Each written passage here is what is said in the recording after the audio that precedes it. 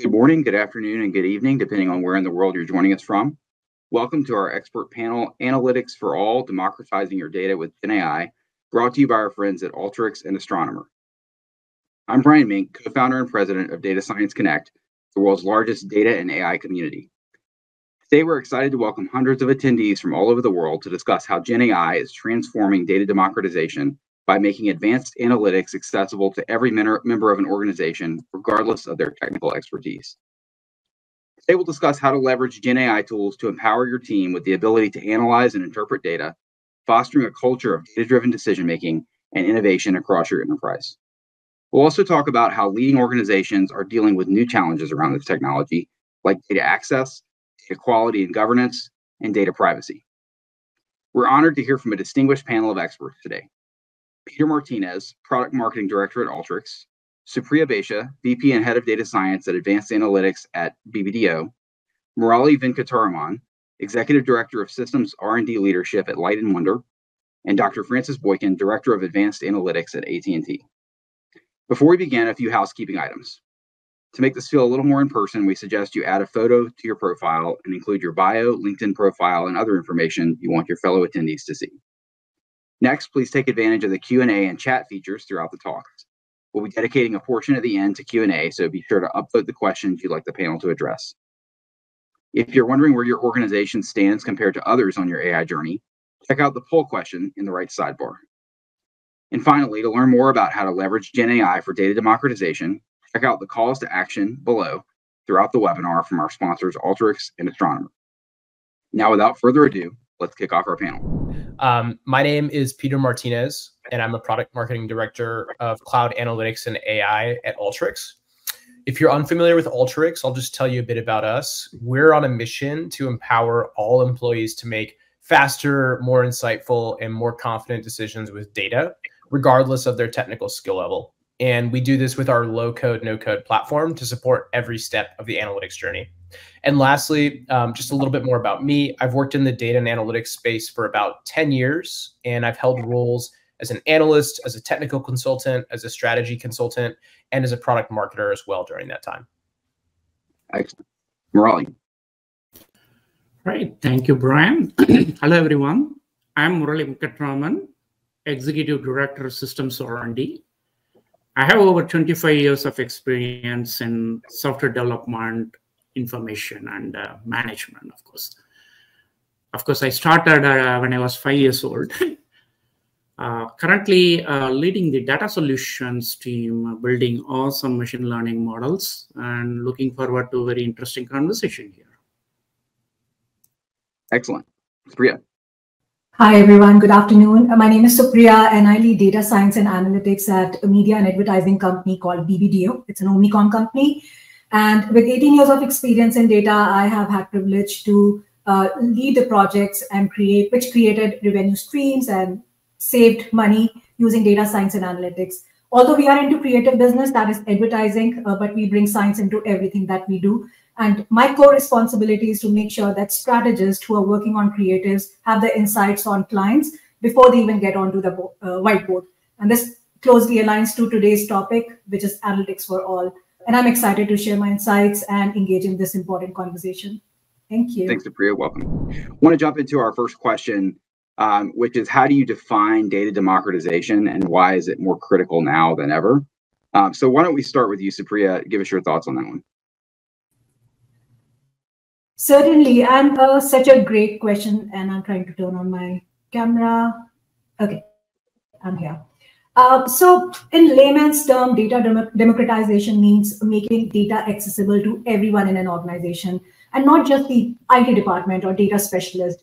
To me, I make sure that any employee, regardless of their technical skills, can access, understand, and use data to make informed decisions. And think of everyone giving in the company the same chance to use that important information. And why it is critical, especially now, world is moving faster and decisions are made even quicker ever before. Therefore, access to valuable data can help accelerate decision-making, improve customer response, ultimately giving companies a competitive edge. Great point, Supriya. Peter, do you want to take us next? Yeah, I'd be happy to agree with everything that Supriya said. I think that data democratization is really just about making analytics more accessible and also more approachable for people who just may not be subject matter experts in data. And I think that what makes data and analytics so exciting is that it's really a part of everything that we do. And it's just simply impossible to look at an area of the business without data-driven activities and to separate that out as something completely separate. So that's why, the demand for analytics is at an all-time high. And that doesn't mean that everybody needs a PhD in data science. That's where data democratization comes in. It's about scale. It's about empowering knowledge workers to perform certain analytical tasks without having to submit a ticket or wait for a data science team that might be at capacity because they're working on more complex, larger projects for the organization. Yeah, great points. And we have all these incredible technologies at our disposal now. And so there's a lot of questions about how do you push that out to more broad than just the data and IT teams? What are the things that you need to put in place to make that accessible to more people? So great points, Peter. Murali, why don't you take next? Absolutely. Thanks, Peter and Supriya. Let me take you back to 1997, right, to give you an analogy. I was working as a MIS engineer at India at the time when I first got access to the internet. Suddenly, I could connect to anybody around the world and access any information by click of a button. That was mind-blowing, right? But what is important is that sparked a flood of innovation ideas, right, for my team and myself. Some turned into great products, while others didn't quite make it. But the intuition here is democratizing the internet at that time triggered innovation. And you know what happened, right? The .NET.com boom, web, IoT, AML. Now bring that into your organization now. Imagine the data like an internet within your organization, right? So basically, in simple terms, data democratization is making this transformed data a universal, accessible utility to everyone in your organization, right? Why is this so critical now? Like Supriya and Peter said, right? We are now swimming in an ocean of data. We collect data from IoT devices, application, user behaviors, patterns, usage patterns, structured, unstructured. Every organization is collecting ocean of data. So in order to make a quick, smart decision, we need to develop a culture of curiosity, and everyone needs access to this data, right? It isn't just about making data accessible. It's about transforming your organization into a place where the innovation and data-driven decisions are part of your DNA. Great points, and great points about the transforming your culture and making data a part of your organizational DNA. It's not enough to just roll these things out and say, here's some technology, play with it. You have to be able to do something with it that actually impacts the bottom line of the business. So that tees up our next question really nicely, which is, what are some of the biggest challenges that organizations are going to face when democratizing data access, and how can they overcome these obstacles? Obviously, if you've had a certain subset of data or IT folks who've sort of been the owners of your data, who are very well versed in some of these more technical issues and in some of the benefits, but also challenges associated with using data, and now you're rolling that out to folks who maybe don't have that training and expertise and literacy, that's going to come with some challenges. So what are some of those challenges as you guys see it? And why don't we start this one with Peter? Yeah, absolutely, Brian. I think as you noted, there are a litany of challenges. I'll just call out one in particular that we see quite often, which is addressing skills gaps. And I saw this as a consultant. I've seen it working at Alteryx as well with our customers. But in reality, there are many knowledge workers who simply just don't have the time or the capacity to learn skills with steep learning curves like coding or software development. And they shouldn't need to, right? Because for a lot of knowledge workers, their work doesn't just revolve around data, it revolves around other functional areas of a business or an organization. So, with modern tools like low code, no code solutions, knowledge workers can quickly ramp up, and they can perform necessary analytical tasks. Simple things like blending, preparing or transforming data much quicker than they might have needed to in the past. Artificial intelligence is another solution here, I think. It can also play a role here, and not just generative AI, but AI more broadly. I mean, for example, traditional machine learning and artificial intelligence can be baked into products to accelerate analysis or to surface and explain quantitative insights for people in terms and language they can understand. So that's just one of the biggest challenges that we see, and some example solutions that we see as well. Yeah, great points, Peter. So Priya, why don't you take the next one? What are some challenges that you're seeing? Right, and I really acknowledge what Peter shared here. And apart from the data skills, there is no one challenge, and it actually depends on where your organization is in the data lifecycle. So if your company is just starting in the data lifecycle, and just, I'll say, taking baby steps, probably technical infrastructure is a problem. You don't know where to start, what platforms to get to your company. And then and if you mature a little bit more, then are your functions and the data from different functions are integrated, or are they operating in data silos? So they are different, depending on where you are in the data lifecycle, you need different solution. But to me, and what I have observed, is that infrastructure is a key, I'll say, starting point. And we do need a scalable solution. And these days in market, the great news is that there are so many platforms available, and mostly are subscription or user-based platforms. So depending on how much usage you have in the organization, you can choose your own subscription. For resolving the data silos, I think making sure that you are consolidating data from various sources, say marketing, supply chain, or your media, you're consolidating it into one accessible repository. We also call it data lake or data warehouse, and that becomes pertinent. So these are my top two challenges on data democratization.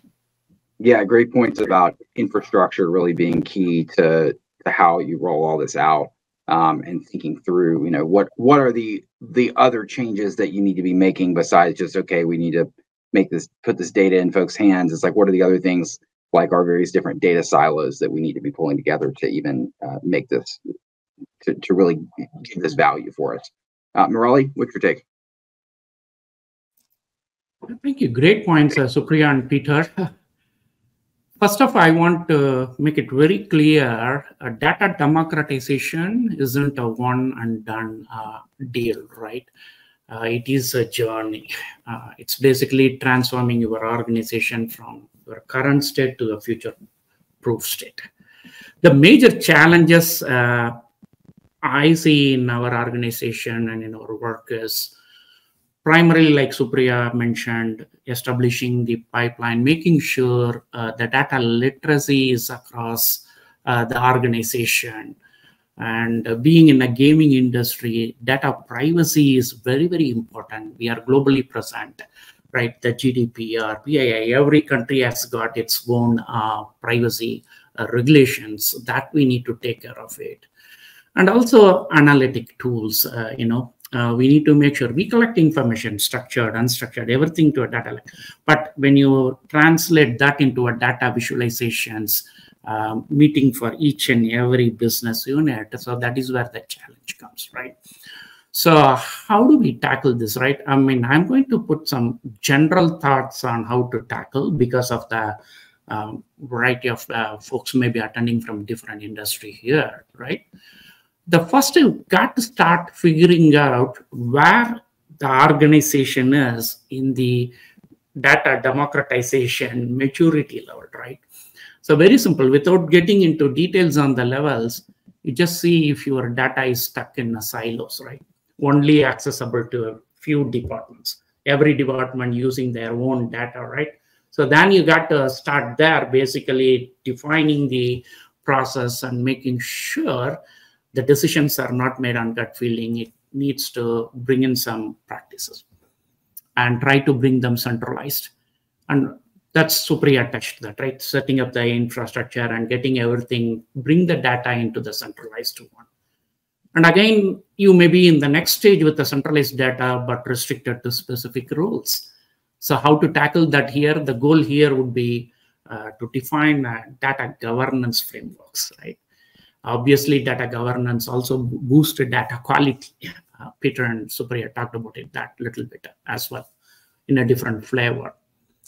So once you have this standardized management processes across the hand, then enhance and making sure that data literacy is among your stuff, right?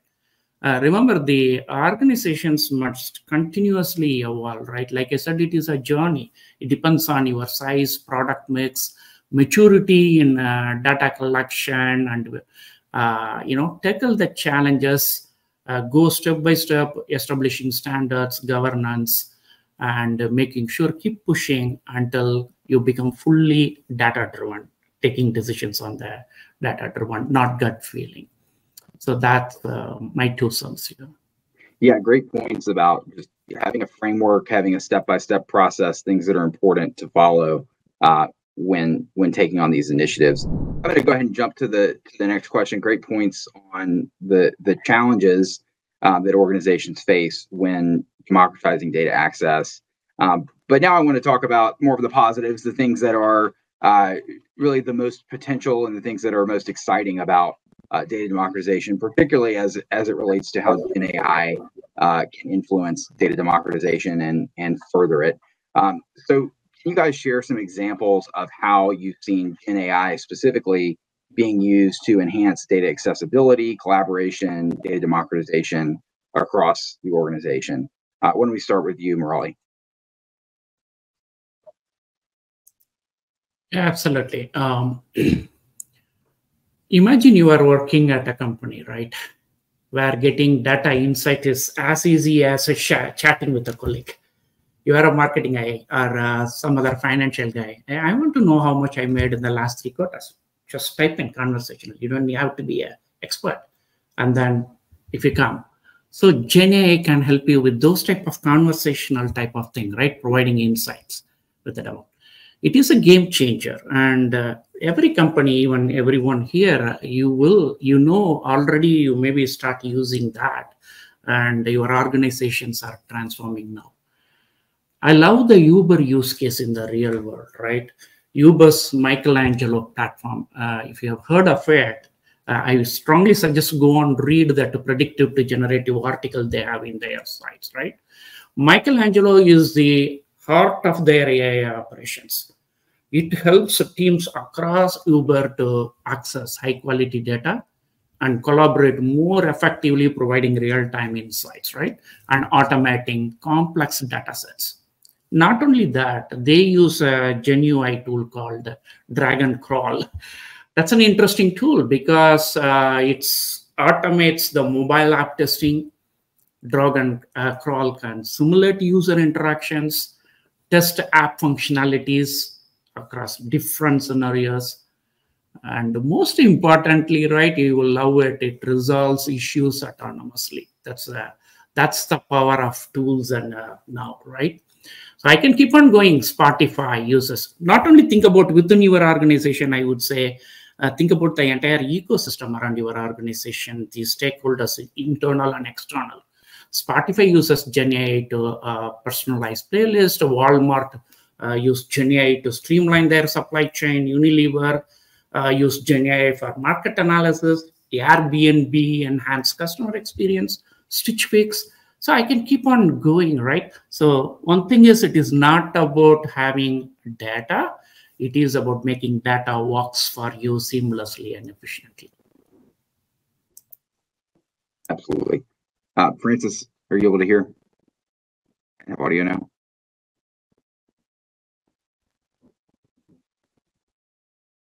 All right, we're going to pick up with Peter, and we'll come back to Francis. I think we're getting close.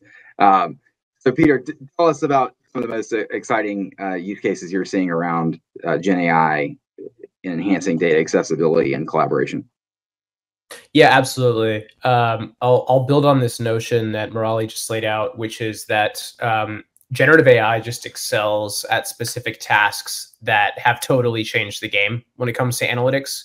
And I think one of the best examples here is natural language interfaces. And so when I think about one of the biggest value propositions of generative AI, I think about what a natural language interface can do for your analytics environment. And what that means is just the ability to simply type instructions into a chat window and kick off a task. So we've really thought long and hard about this at Alteryx, and we've seen some tremendous value with this. So for example, we've created a use case assistant called Playbooks in one of our products. And this use case assistant can recommend and prototype, build high value use cases for anyone. And all the user has to do is type in their role, their function, their industry, or their company as context. And Playbooks will generate use cases and actually even build out a proof of concept for them. So this is something that before generative AI, this was a long back and forth conversation between, you know, somebody in the business and an analytics or data team. And it would take weeks to even get to a prototype or use case solutioning or all that.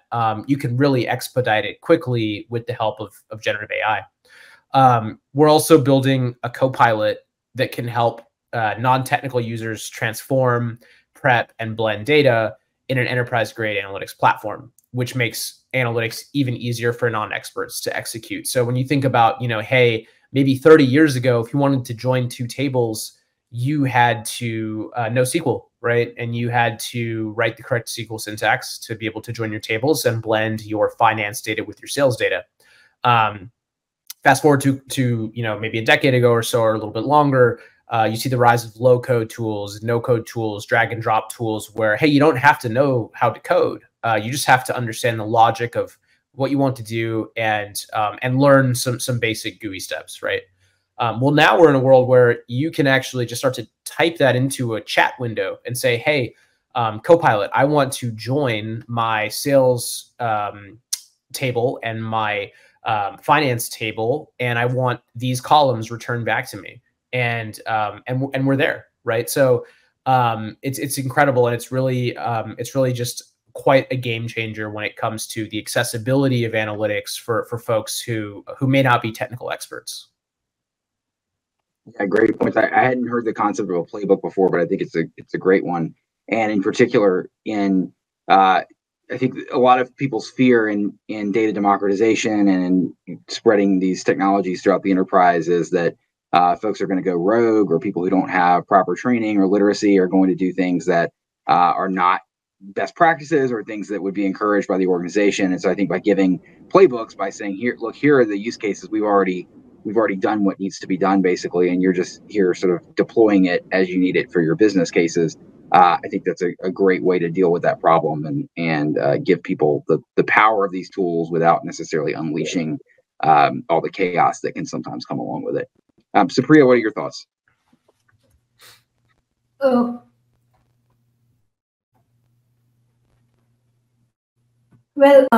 when you ask this question, I'm reminded of NVIDIA's CEO, Jensen Huang's quote that create computing technology such that nobody has to program.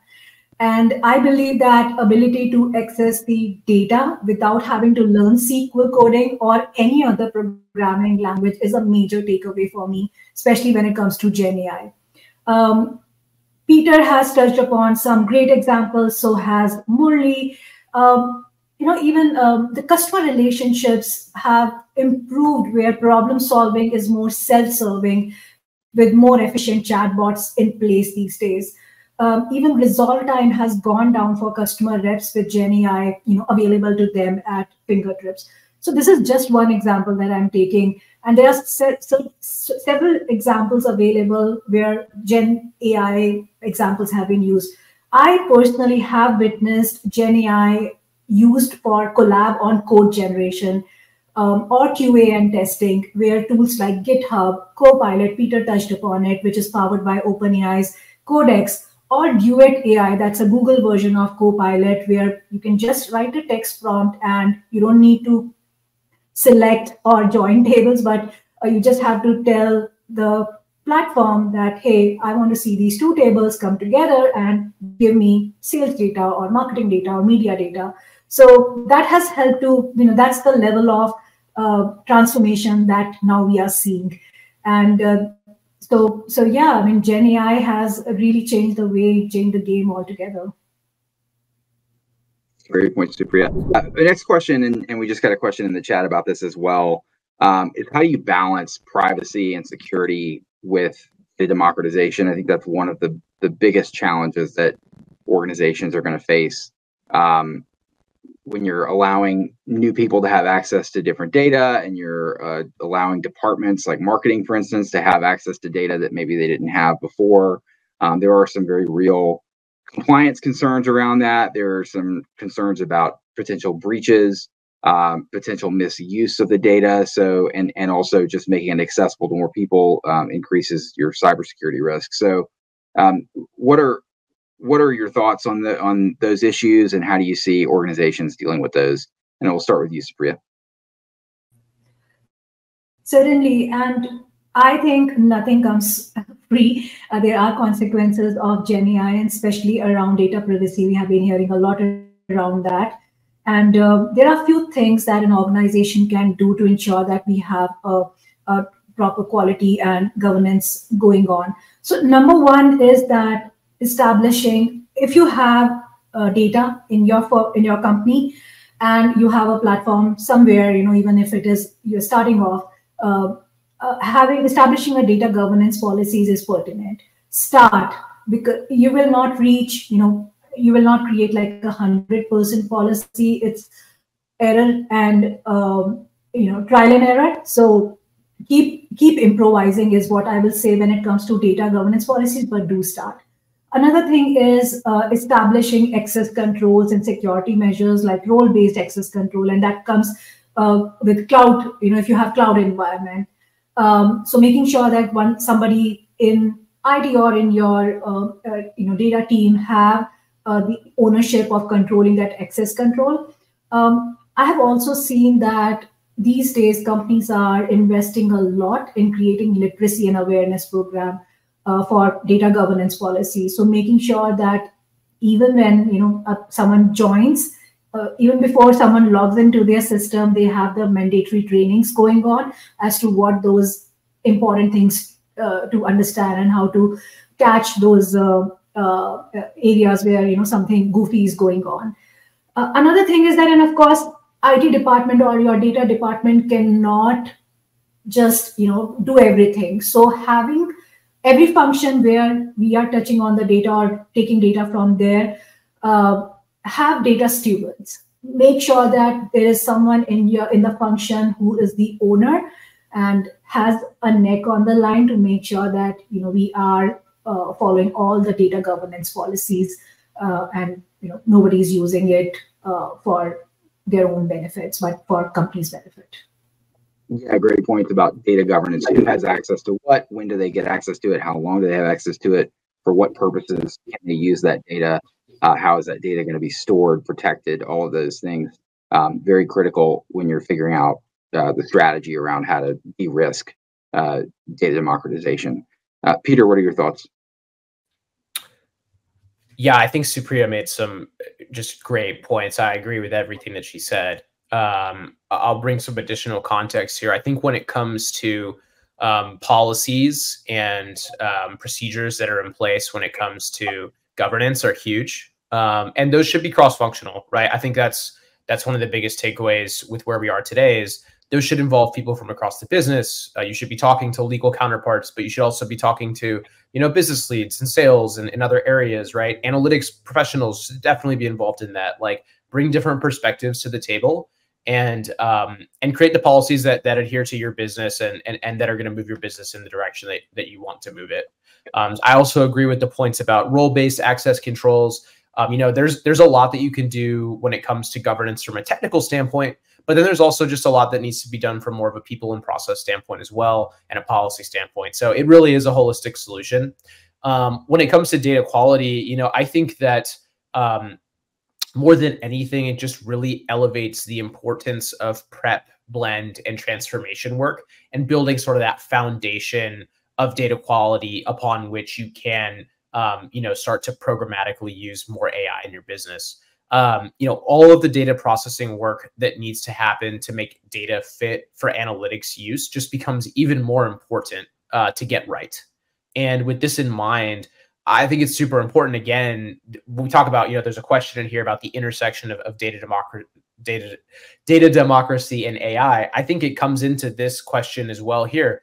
When you could adopt data prep solutions that are infused with AI that can make analytics more approachable and accessible for people, those can be some of the tools in your tool belt to help ensure that data quality is coming out correctly, to help ensure that governance processes are being followed. So I do think it all ties together for an enterprise. Yeah, great points, Peter. Murali, what are your thoughts? Always it is challenging to respond after Supriya and Peter covers all the key points, right? I totally agree with what they covered.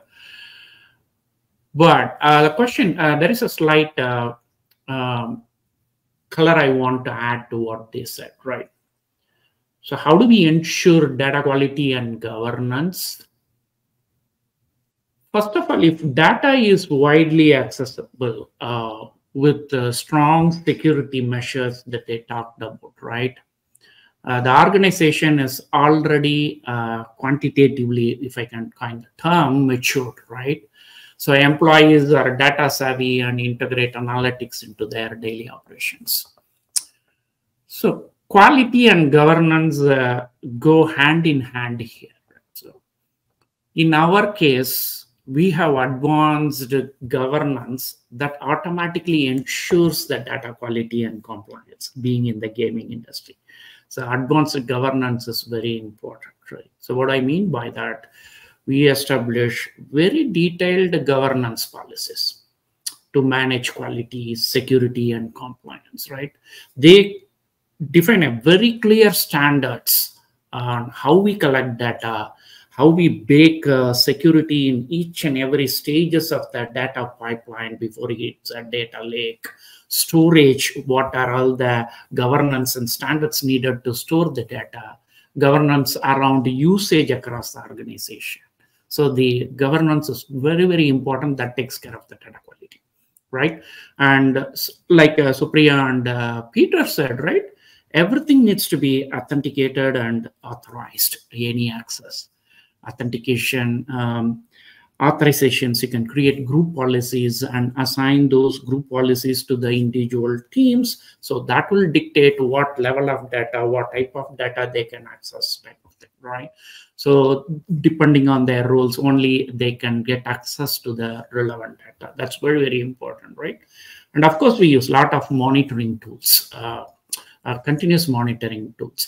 Those tools basically provide indicators whether there are any inaccuracies or inconsistency or integrities. If it deducts, anomaly deductions are there at least, right? So those are all basically automated validation checks are done, because it is important at every stage. These validation and integrity checks need to happen. You don't have to wait until the back end where all the data is collected and then do that, right? So that continuous monitoring is important. And not only monitoring, actionable feedback loop is important here, right? We also use a lot of tools, even from machine learning, Gen AI related stuff, or machine learning, whatever it is, right? Even the AI side of it, we use a data robo platform, which automatically allows us to build models and takes care, automate a lot of other stuff, right? And already I talked about the privacy, being in the gaming industry, GDPR, CCPA, and every jurisdiction, the regulations are pretty tight. And most important, also continuous training is needed to educate the employees about the data governance. Training is very, very critical. It is not having a standards or advanced governance in place or practices defined, but continuous education. Everyone in the organization need to understand why they are supposed to do certain things, why they are not supposed to do certain other things, type of thing, right? And also we very much focus on predictive, not only predictive, but prescriptive analytics using Gen AI. So what is prescriptive, you may know, right? It suggests action and help achieve the desired outcomes, right? It combines not only just data, but algorithms and machine learning. Everything goes hand in hand to provide a prescriptive analytics. I'll keep on talking, so I will stop here. Yeah, great points, Murali. I think one thing that I really took from that was leveraging platforms to automate a lot of this work for you, a lot of the repetitive work or things that are critical to your ongoing data governance as you roll out data democratization across your organization. Figuring out how do we do this at a point in time, but how do we keep our data high quality? How do we ensure that we have governance across our organization, that we have these policies that are consistently implemented and nothing's falling through the cracks? And some technological solutions are one really great way to ensure that that's happening and that it's more automated. I want to jump now to a question that we're seeing in the chat. I've got a couple of different questions that are sort of touching on this, which is, where did data democratization and Gen AI merge? In what way is Gen AI really a seismic shift in terms of data democratization and enabling fundamentally new things that were maybe not possible before, or not possible at the same scale or at the same level of quality? And to what extent is it just one new technology among many others that's part of the data and tech stack for various organizations? So where do you see Gen AI as potentially a seismic shift for data democratization? Peter, why don't we start with you?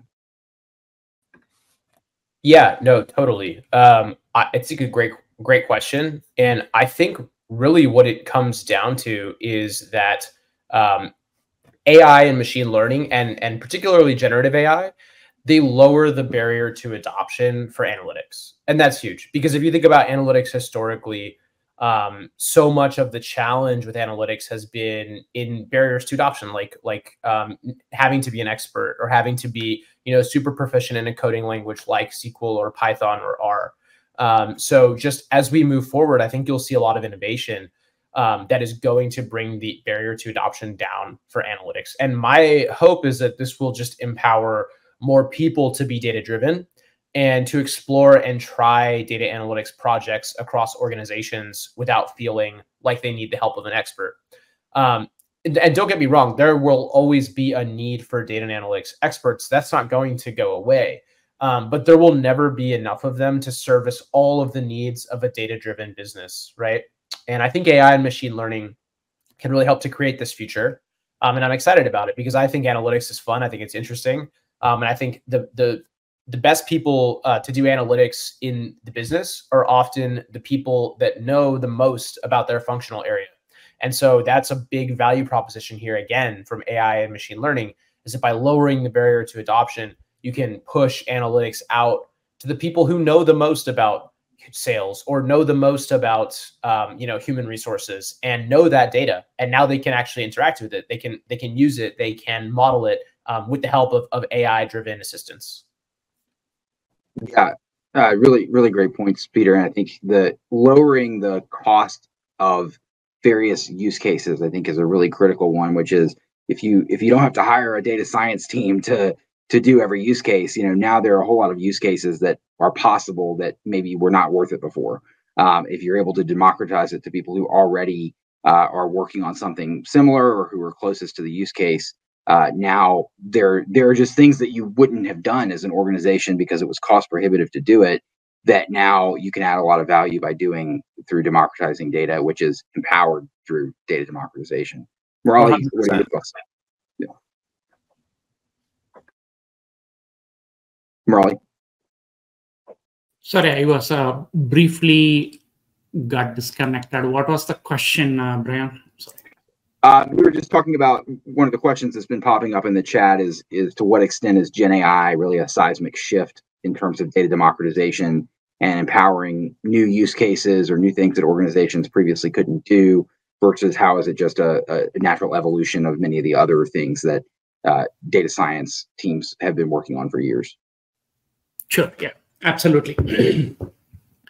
Even in our case, right? So we used to have a complete data solution team, data scientists who start with the traditional way of analyzing the data, right? Now with the Gen AI in place, The GenAI tools we can create assistants. If you may start hearing about, we are in the next stage of chatbots, right? Chatbots are the legacy now. So we are now working on assistants and orchestrate assistants. So each of the assistant, you can define a role, you can task. Like for example, you want to do some data cleaning, you create an assistant. And then that assistant can do the data cleaning of your pipeline and hand over that output to another assistant whose role may be defined as doing a exploratory data analysis type of thing, right? So that assistant can do that and then give it back to, again, yet another assistant to determine what type of algorithm is better to use for it, right? So to put it simply, without getting into the nitty-gritty details, now you can have GenAI is so powerful.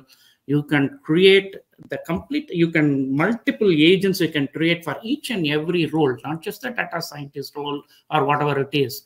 Anything, whether it is a financial or whether you want a marketing department, everywhere you create for each of the roles, you can create agents. And then you can orchestrate data between the agents to get the final results. So that's the biggest advantage now, right? Now, the prescriptive, which I talked about, is basically it can come from the machine learning models, AI and everything. So they go hand in hand with each other. Yeah, great point. Agents are, I think, one of the most exciting Gen AI use cases for sure, and the ability to train personalized agents on various tasks. Really exciting, and I think high growth area that we'll be seeing a lot of in the next few years. Supriya, what are your thoughts on this topic? I think Peter and Murali has touched on most of the things I wanted to say.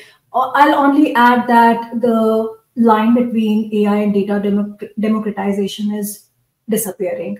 It's all about making the AI available in a most user-friendly way and to all in the organization. So I think I have nothing more to add what Peter and Murali has already shared. Yeah, thanks for very great points.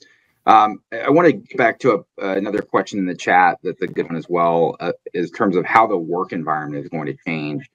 So as we increasingly democratize data, as we make new tools available to folks who are not data experts, they may be subject matter experts, or they may be on various different business teams. How are their job functions going to change? How's the work environment going to change? And we see this a lot right now with several organizations have announced that they are laying off certain segments of their workforce, but they're not necessarily contracting. They're hiring. Like Intuit recently announced, they're laying off 1,800 people and hiring back 1,800 people to do different things. So we may see an increase in that as organizations kind of reskill their workforces or reevaluate what kinds of talent they need in light of these new technologies. So how do you see organizations dealing with these human resource challenges or opportunities, and how do you see different teams kind of growing as analytics are more democratized? And we'll start with you, Supriya. Certainly, and such a great question. And I have seen that in my workplace too, where I lead a team of data scientists and analysts. And we see that now every day our counterparts who are more business people have access to Gen AI. And then we sometimes, my team members come back and say that, hey, are we becoming redundant? And my answer is no, we are not becoming redundant. Yes, this is the most challenging time in the history of the world, I would say, because we are seeing such a major shift happening. Even, we can hear the market changing, there are layoffs happening, then rehiring, which you covered, Brian. I think, and this has happened in every era. Every new technology get introduced, we upskill ourselves and then get back to work. So there was a introduction of cloud computing that came in. Yes, it was the major disruptor, but what happened? All we did was upskill ourselves, become a little more wiser as to how to use it, and then apply it in our work. So similar is going to happen and is happening with Gen AI, where upskilling opportunities are being available by the organization or outside you so upskill yourself and then see that where you can bring in that value. So yeah, that would be my takeaway. Absolutely. Murali, what are your thoughts? Yeah, I totally agree with this, Supriya, right? So if you all remember long back when calculators were introduced, right? There were protests by mathematical teachers, universities, and students, everybody, right? So they didn't realize at that time it's going to improve their quality. It's the same thing happening now with the AI and everything. It's not going to replace that. It's going to improve the way how we work, and it's going to trigger more and more innovations, in my opinion, creating more jobs. I can give several examples, right? Healthcare. Now NLP systems are helping doctors to query patient data instantly, right? And they can diagnostics significantly to improve patient outcome. So is it going to replace the doctor? No. But maybe if there are two doctor offices, one effectively using and giving the results, and other office doesn't use the AI, so that's where the difference is going to be, right? And the finance, fraud deductions, right? So how many times we are keep hearing that it is hacked and personal privacy information is gone. But if we have a strong security system and fraud deduction systems and using the AI, that's going to protect our data. That's going to help in that, right? And you are seeing when I walk into the any places, right? I bought one washing machine. The next day I get an email on, other accessories and everything in there. So how they are able to do that? All these recommendation systems to reach out, right? So like Supriya said, is it going to be disruptive? Yes, there are some roles that may be getting impacted, but there are more and more roles are going to come in, right? It may be a temporary phase, some may be losing jobs, but it's going to open up a completely new paradigm shift. A lot of new roles and new opportunities are going to come, and more innovations. We don't know, in another 5 to 10 years, we'll be living a completely different life. Absolutely, it is definitely an exciting time. Sometimes a scary time, but I think in more ways an exciting time around all these technologies. So, great points, Murali. Peter, what are your thoughts about the future of Gen AI and data democratization for the workforce? Yeah, I think Murali and Supriya brought up some great points, and I totally agree with what they said. I think really good way to think about this is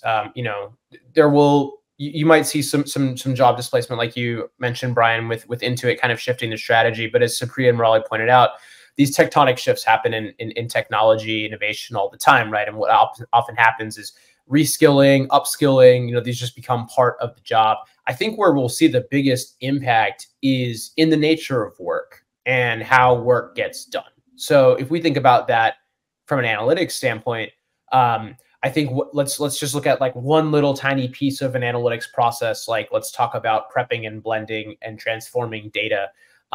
Maybe in that process or task, you'll spend less time configuring tools, writing queries, building out pipelines manually. You'll spend more time maybe reviewing the outputs, or you'll spend more time figuring out what the next pipeline should be to be built.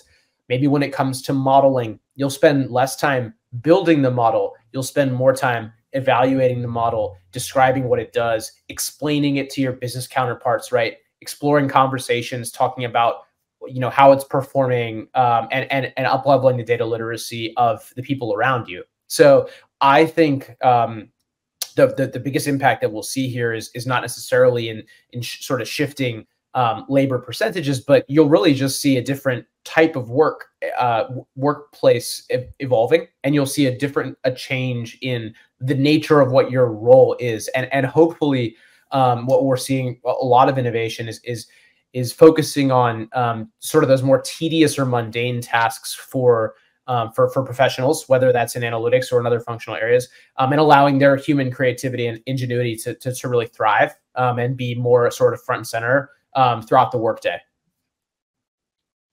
A great point, and hopefully one that will make the work experience better for a lot of people, not worse, one that will eliminate some of these mundane, repetitive tasks. So I want everybody to kind of look into your crystal ball now and look ahead.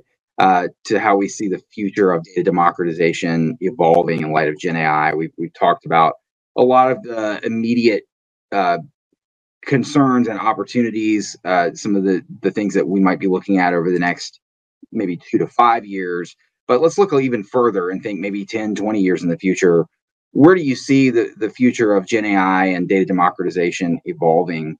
What are some of the most exciting use cases that you see on the horizon, or some of the things that you think we need to be cautious about? We'll start with you, Murali.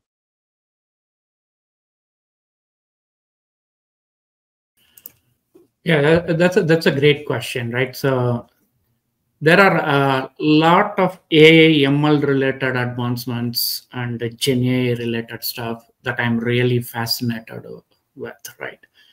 But related to what I do, our work, a few things I would like to highlight here. One is AutoML. For example, the HTO.ai, if anyone has used, right? So they allow user to create, validate, and deploy machine learning models without needing deeper technical expertise. Data Robo is another one, right? This capability basically to do the AutoML, right? So this democratizes the advanced analytics. Peter talked about a lot about analytics, right? So just imagine I'm a HR person or a finance. If I can build a predictive model tailored to my need without technical expertise, how does that sound like? That's where the technology is going. A HR person or a finance person may be able to create. I think we are already there. They can create their own model, just drag and drop objects, create more model, and then start using the predictions and other thing. Okay, what is going to happen in the next 3 months? What is the trend showing up based on the last 5 years? What are all the trends from the competitor company? Those type of things, they will be able to just put the files in a folder or everything publicly available information, or even querying their own enterprise data sets by creating the model themselves without knowing what data science is, how to build models and everything. That's the AutoML, power of the AutoML going. Augmented analytics is another thing, right? So which is basically, again, it touches the earlier question. This may reduce the need for a data scientist, but Gartner predicting that by 2025, augmented analytics will drive most of the new BI and analytics deployments, which is scary because we are talking about only months here, right? 2025. So data scientists need to evolve into the other technologies, not just the traditional data scientist routine task here, right? So that's something. Embedded AI, edge computing, everywhere it is IoT, right? It is IoT proliferation everywhere. Edge computing is another one where there will be intelligence based on the AI at the edge, where the IoT devices are itself to take decisions. It doesn't have to be a centralized, a large size prediction. Yeah, great points, Murali. Peter, what are your thoughts? Yeah, I don't have a crystal ball, but I will try to think into the future and kind of think about what we might see.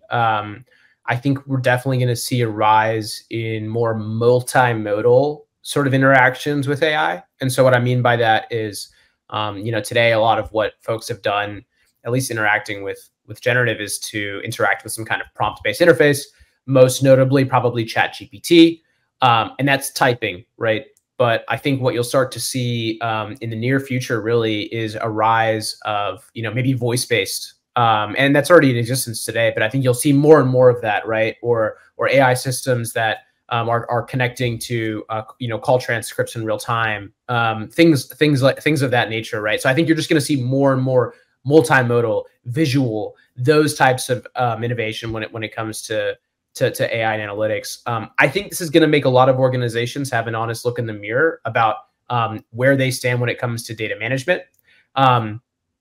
AI is and AI related initiatives are a great sort of target to drive towards, but in my humble opinion and with a background of being in analytics, like, it's the top of the pyramid.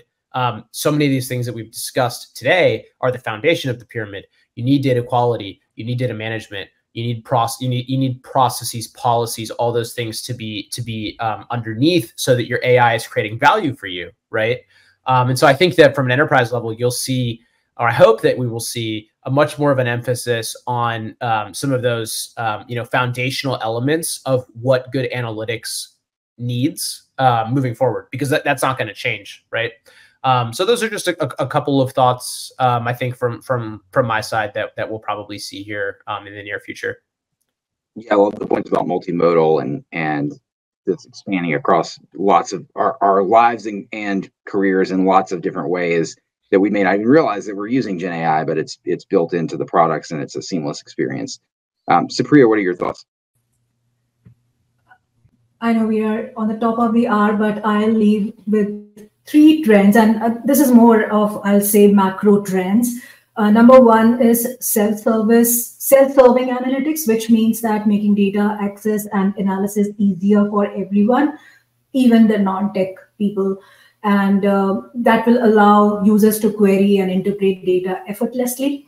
My second one is a greater emphasis on data literacy, which means not only just at the workplace, but also even you will see it happening in school and colleges, where there will be special coursework introduced, and it's already happening, but there'll be more emphasis on data related subjects, or which becomes a part of their curriculum. And third would be more laws and regulations around data governance. We already are seeing rise in those, but I think there will be more happening in that area, where privacy, security, ethical guidelines will be implemented to ensure that we are having responsible data usage and we protect the sensitive information.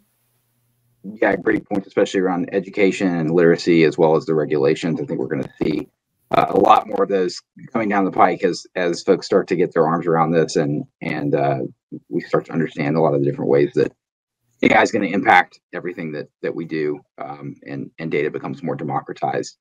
We are out of time, so with that, I want to thank our expert panel for joining us. This was a really great conversation. Thank you as well to all the folks who asked questions in the chat.